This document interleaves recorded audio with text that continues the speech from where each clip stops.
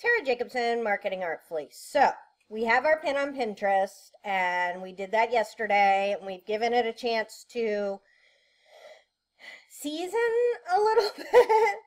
And now, doing one pin of your one product isn't going to do much for us. So the first thing we want to do is to schedule this pin to go out over the next, I like to do 10 days in between my pins, because you want Pinterest to not think you're spamming this one pin. So you want to let them know that you're going to pin this multiple times, but you don't want to do it like every day for a week or anything like that. So remember, we said we need to have 3 to 5 boards that this would go on. And this went on my Vintage Finds board already. I can see what board it's on.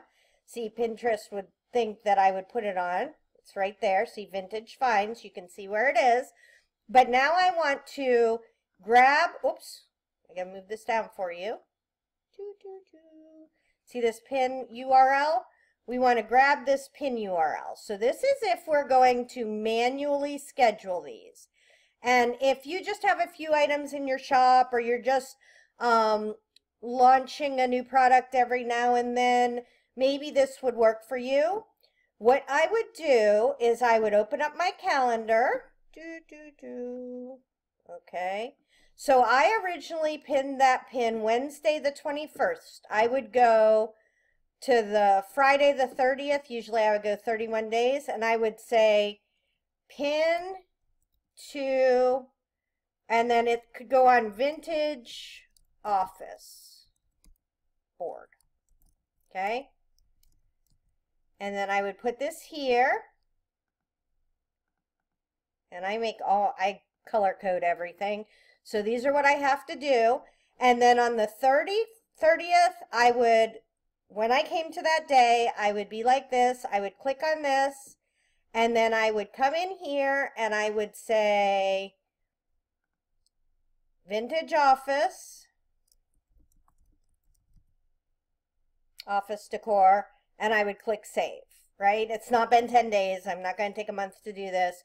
But then I would save it to that Vintage Office Decor board, right?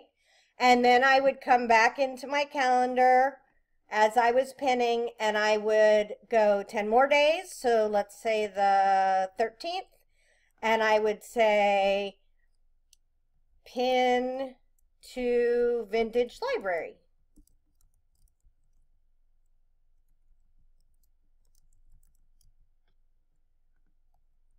Go. Okay.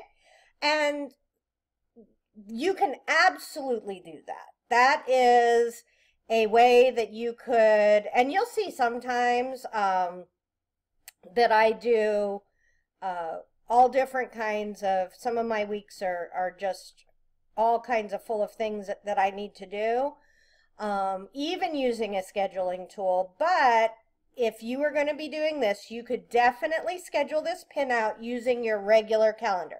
Now, what I use is a program called Tailwind, okay? And what you do is you get it in your thing, in your browser. And right when I publish this, so I don't have to wait a day, I don't have to go onto my calendar or do anything like that, I would say Vintage Library Decor, Vintage Office Decor. I don't think I have Glamorously Vintage on this account, but I would put it onto my shop, right? And then what you do is you come down here. I'm going to scooch this up so you guys can see it. I would say use interval, because I want to do the same thing. So I'm going to say start the next one on the 30th. And then I'm going to say optimize 10 days apart. So I could say, I always do 10 days apart. I know some people do 7 days apart. That's maybe a little close. And I know some people do 2 weeks apart. And then I would say set interval. And I'm going to say schedule now. And then that will go into my schedule. And I never have to think about this pin again. Okay. So that is, I'm a huge proponent for using automation tools. Raw collection, nice. I'm a huge proponent for using automation tools whenever I can, because that is going to just save me so much time and effort, and I don't have to keep going back and remembering to do all those things. In fact, I am going to go, sorry guys, real quick. Now I don't have to do this now. I don't have to do this in, 10 days. I don't have to keep thinking about it.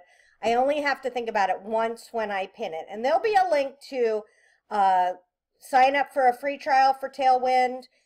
If you're this far into it, honestly, if you're this far into this class and you're making extra boards and you're making more than one pin for your pins and for your products, and you're doing all this, you need to find a scheduler. And I've used a number of different schedulers, and I've found that Tailwind is the best one, and it's the one that I recommend. So hopefully that helps. Tara Jacobson, Marketing Artfully.